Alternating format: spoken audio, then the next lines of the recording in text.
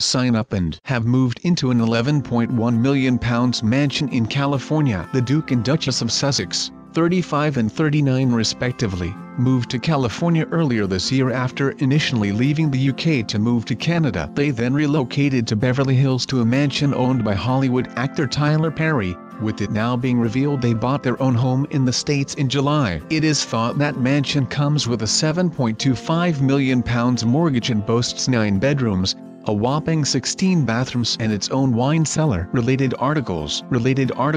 Get exclusive celebrity stories and fabulous photo shoots straight to your inbox with. You can sign up at the top of the page. The home in California is 14,563 square foot and sits on 5 acres of land, coming with his own playground for Archie de Roman. A previous listing for the property gave more insight into what the property includes, reading: immaculately clipped hedges border the estate's stone-pillared entry gates. The entrance opens onto a wide lane paved with hand-cut Santa Barbara stone that leads through a grand archway of trees to the main residence. The main house includes a library, office, spa with a separate dry and wet sauna, gym, game room, arcade, theater, wine cellar, and 5-car garage. The estate sits on an approximate 7.38-acre site with sweeping lawns, tiered rose gardens, tall Italian cypress trees, blooming lavender, century-old olive trees, a tennis court, tea house, children's cottage, and a pool.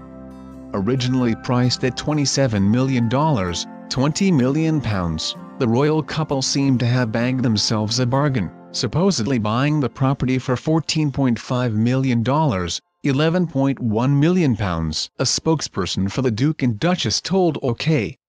Online. The Duke and Duchess of Sussex moved into their family home in July of this year. Related articles. They have settled into the quiet privacy of their community since their arrival and hope that this will be respected for their neighbors, as well as for them as a family. According to The Sun, the buyers of the home took out a £7.25 million mortgage to be paid back by 2050 and put down a deposit of £3.8 million. A source told the publication, Harry and Meghan have settled into their new home and say they are still figuring things out. They hope when COVID lets up their lives will become easier. They realized they needed a big home with a lot of space for Archie because they can rarely leave the house due to their fame. They are still quite nervous about going out and about. Prince Harry and Meghan Markle. Related articles.